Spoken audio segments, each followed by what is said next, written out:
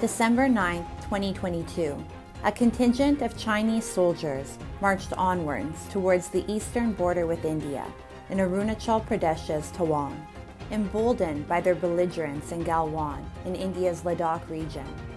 The PLA marched on to capture more Indian territory, expecting little to no resistance by Indian forces.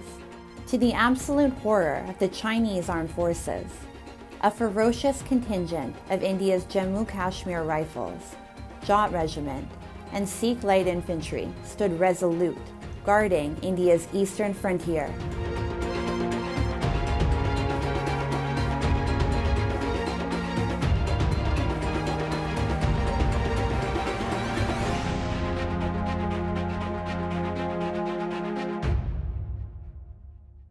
This is not 62. This is 2022. Please remember, Indian Army is one of the most battle-inoculated army in the world. They are a very tough army, very well-trained army, and they can defend India. Brutal medieval hand-to-hand combat, resulting in severe Chinese casualties and a hasty retreat by the humbled Chinese army. India showed the world China can be taken on, and a bully can be defeated. India shares an ill-defined 2,100-mile-long border with its hostile and expansionist neighbor, China. The frontier, with snow-capped, rugged mountains, lakes, and rivers, with no exact border demarcation, brings Chinese and Indian soldiers face to face. Since the 1962 Sino-India War, China has made frequent infiltration attempts and has violated the border pact, especially in Ladakh and Arunachal Pradesh. On December 9th, more than 300 Chinese soldiers attempted to uproot an Indian post located at the top of a 17,000-foot peak in the Tawang sector of Arunachal Pradesh. The attempt was foiled by the Indian troops after a standoff. This was the first major confrontation between India and China since the June 2020 Galwan Valley battle, which was fought with sticks and clubs and which resulted in heavy casualties on both sides.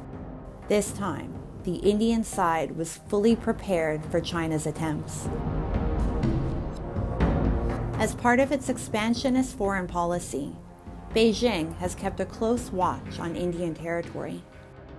In recent years, China has rapidly built up military infrastructure along the line of actual control with India.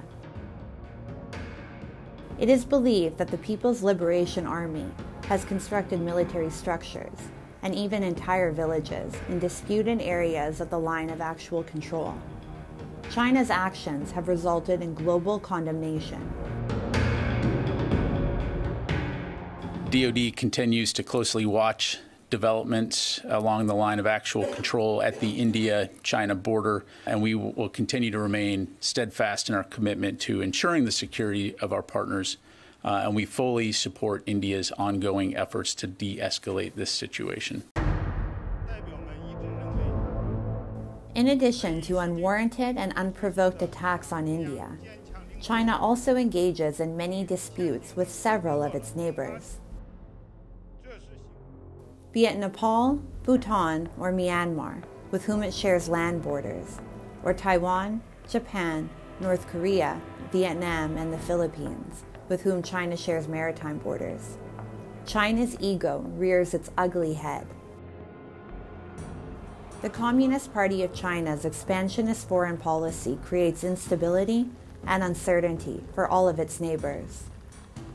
Fortunately, Indian intelligence and the military were able to anticipate China's attack and will continue to hold China accountable. After the unprovoked attempt by China to unilaterally change the land border with India in the Tawang sector, the international community took note of this Chinese belligerence and showed their solidarity with India. We are glad to hear that both sides appear to have quickly disengaged from the clashes.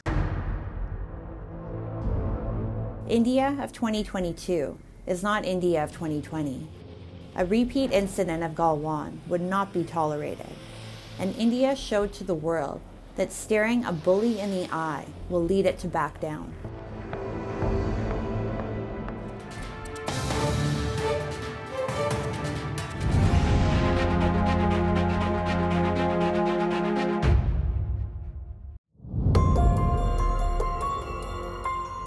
Chaman's Bin Baloch is the second busiest border crossing between Pakistan and Afghanistan.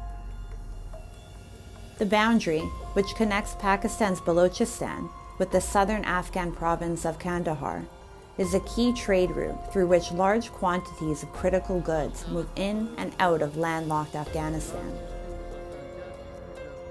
For decades, the boundary remained tense due to illegal crossings, frequent ethnic clashes, and scuffles between the security forces. On December 15th, clashes erupted between the border forces of Afghanistan and Pakistan, resulting in 1 death and more than a dozen injuries. Only a few days prior, on December 11th, cross-border shelling and gunfire had killed 8 Pakistani civilians and 1 Afghan soldier near the same crossing. Both sides blame each other for instigating clashes. Afghanistan and Pakistan have for decades had territorial disputes at their border, and the Chaman crossing was closed for several days after similar clashes only a month ago. It is the locals who continue to suffer due to mounting uncertainty. Pakistan, Afghanistan border باندې کار کوم نغرتو کوم شي هر ورځ جنگ نه د ملک حکومتونو دا خواست کوي دا جنگ سیاسي ودرې ورور موږ روزګار وي دغه کو وسلام. Pakistan expected peace at the Durand Line, the border between Pakistan and Afghanistan, since the Taliban takeover of Kabul on August 15, 2021. Unfortunately, tensions between the two nations intensified since the al-Qaeda leader, Ayman al-Zawahiri, was killed in a U.S. drone strike in Kabul on July 31st this year. The Taliban government criticized Islamabad for allowing Americans to use their airspace to access Afghanistan. On the other hand, Pakistan accuses the Taliban government of doing little to stop cross-border attacks by Tehrik-e-Taliban Pakistan on its security forces. The porous border remains an epicenter of TTP and Islamic State Khorasan.